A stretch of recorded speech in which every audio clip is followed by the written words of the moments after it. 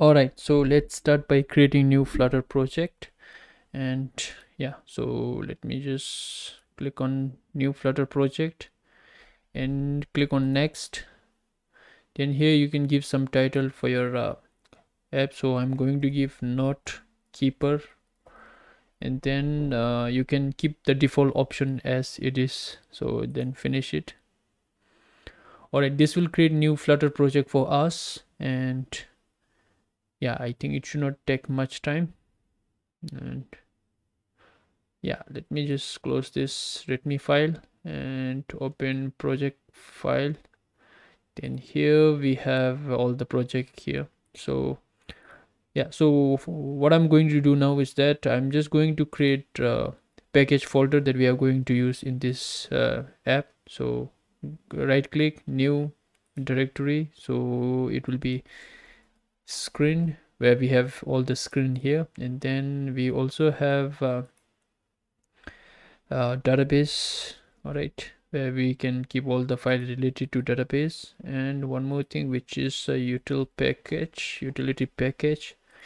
And yeah, and now let me just run our emulator. All right, so actually I can wipe this data and run it again. Don't worry about this. All right, so while it is running, let's create few file. Let me just remove this. Okay, so what screen we will have? So we will have a screen called file. Let me just we will have a note list file. So note list page. Okay, and it will be nothing but a note list. So note list page, where we will have all the notes list. Okay, so let me just import material.dart and just scaffold. Okay, and also we need note detail page as well. So let me just add note detail page.dart as well. All right, stateful widget, and it will be a detail page. Right, so oops, spelling. Yeah, note detail page, and import material.dart, and this will be just a scaffold. All right, so come back to main.dart. We will be having all this default class. I'm just gonna remove this my home page. We don't want that, and I'll also remove this comment. All right, and instead of my home page, I'm going to make it, let me just delete whole thing. All right, and it will be default. You want to display not list page. All right, so when app runs, this page will load first, and here we can give some body to this. All right, for now let's just display text, okay, saying hello world. All right, so this is the default app that we have. And yeah, so let me just run the app, all right, to see. And yeah, while it is running, let's discuss about the package that we are going to use here. Just go to pubstack.yaml and come here where we have dependency.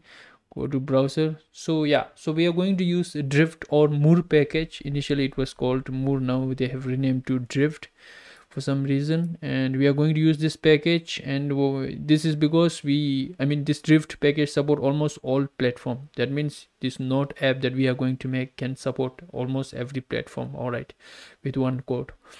And let me just grab this package and paste it right below the dependency drift. All right, so we are going to use drift version 1.1.1, and yeah, and then we will also use provider. And those of you who don't know provider and don't want to learn provider, don't worry, we are not going to use that heavily. So we'll use for the database purpose. And then we also need Intel package. This is for to format date and time, so we need this as well. And the last one is stagger grid view to display in the list view manner. We need this as well. Yeah, and now I think it's still building, and we are getting some other error as well here. Don't worry, so I think because of duplicate, I guess. And then what else do we need here is that I think we forgot Intel package for date and time, so let me just paste it. Okay, now we can close this package. All right. Now to implement drift or moor in your this thing, we can go to home page and then we can see learn more, and here you can see getting started. And yeah, we will have to add few more packages, as you can see down here. So this is for a path provider and all, which we will discuss in some time. Let me just copy this and paste it right below this.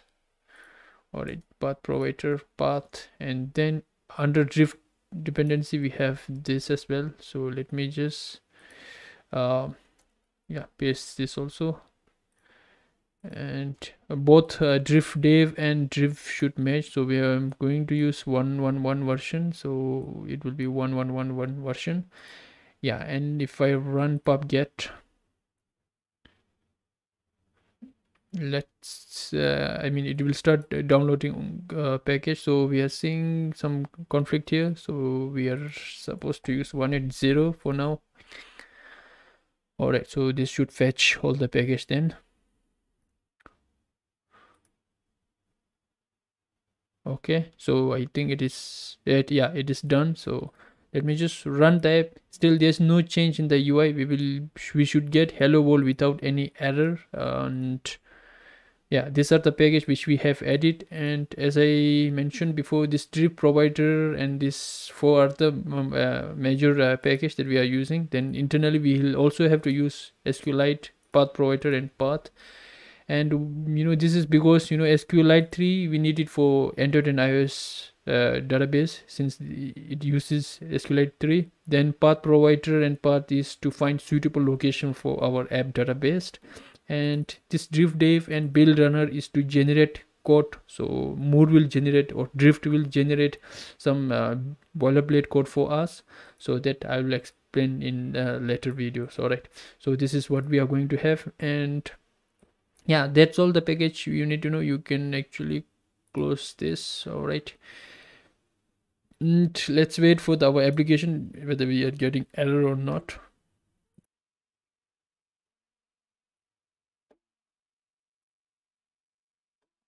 Okay, so yeah, I think it is working fine. We should get hello world anytime now.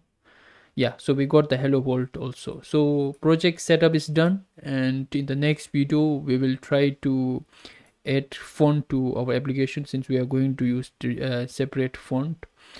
That's all, guys. So you can also get this source code from the GitHub. I'll provide link in the description.